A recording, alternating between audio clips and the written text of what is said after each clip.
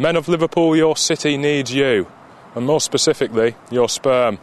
There's a shortage here on Merseyside, and we've even had to resort to buying it from down the M62 in Manchester to make sure couples in Merseyside can have children. I spoke to Professor Charles Kingsland of the Hewitt Fertility Centre here at Liverpool Women's Hospital about the problem and what men in Liverpool can do to help out.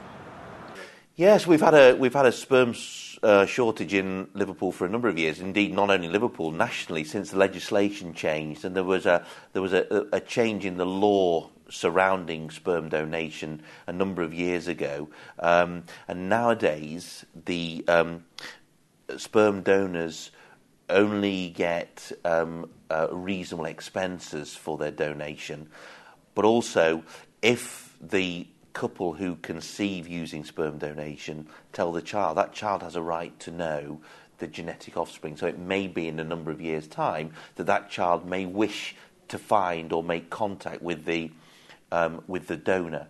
To donate your sperm, you need a particular set of strengths, really, because it's one thing just offering yourself as a sperm donor, but it's another thinking about the implications.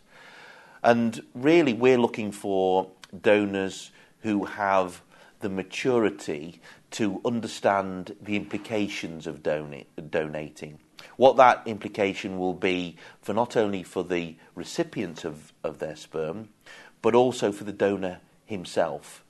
It is a challenge when we have to go to our colleagues across the M62 to provide sperm for our own local population. So, Scousers, come on, let's make the effort. Linda Thompson from Aintree is mum to 2-year-old twins Ethan and Eva. Her and partner Jackie Woodcock were able to have children because of sperm donated to the Hewitt Centre.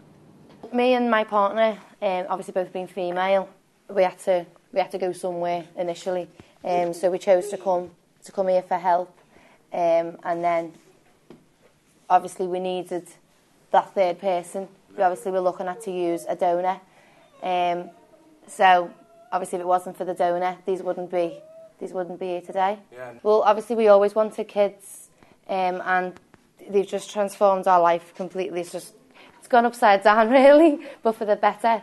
But as I said, if it wasn't for them, if it wasn't for the donors, we wouldn't have been able to do what we've done, and we wouldn't have them here today.